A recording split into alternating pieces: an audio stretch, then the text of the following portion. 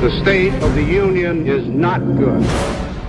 Our trade deficit is too large. We must not go back to unwise spending.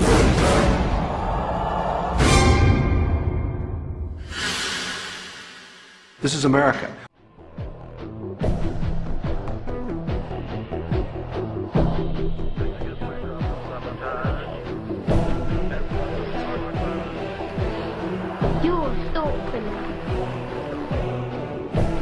George Orwell once wrote that the great enemy of clear language is insincerity.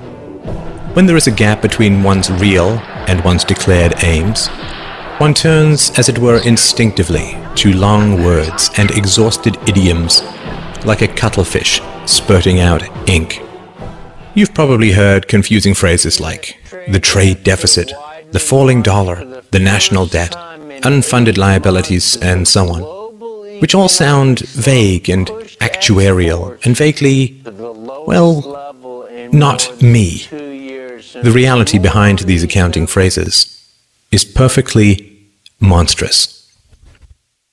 When someone, a foreigner say, loans money to the American government, what are they getting in return?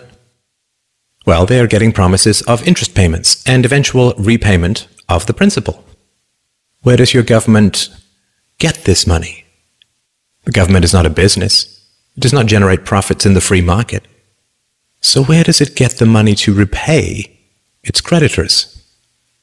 Are you beginning to understand that it is not dollars that are being sold, or bonds, or agency debt, or treasuries, or anything like that? Where is your government going to get the money to pay off its creditors? It's not pieces of paper, or contracts, or computer bits that are being sold. There is only one thing that the government has to sell. Governments have only one asset that they can use as collateral. Your leaders are selling you. When China lends $800 billion to your government, what they get in return is a guarantee that $10,000 plus interest will be taken from your family at gunpoint and shipped overseas. When a farmer gets a loan from a bank, he uses his livestock as collateral. It is the milk and meat his cows will produce in the future that he will use to pay off his loan. The bank is buying a share in his cows. You are the livestock that your leaders use as collateral. The leaders that you cheer for and throw parades for and drop balloons behind and donate money to are selling you to Chinese rulers, to the Japanese, to the Nigerians, to South American drug lords with accounts in the Caribbean banking centers, to Russia, to Korea, to Egypt, to Colombia, to Chile, to the Philippines, to Malaysia, and anyone else who is willing to give them a few dollars in return for the blood, sweat, and toil of your future. The flag that you praise and the anthems that you sing and the rulers that you weep and kneel before have as much loyalty to you as a plantation owner had to his slaves. And sadly, plantation slaves had more pride than we do. Plantation slaves did not generally praise their masters for selling them off, for auctioning off the lives, hopes, dreams, and futures of their own little children.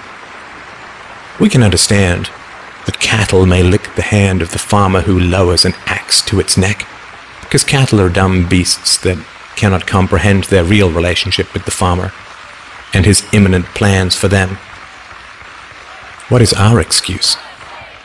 When we chant, USA, USA, USA, when we cheer and bow and beg and scrape and sing and weep with joy that some new farmer now presides over the wholesale dismantling and sale of our family's futures, when we love with obsessive emptiness the leaders who laugh while they auction us off to every tin pot dictator and stockbroker the world over, what is our excuse?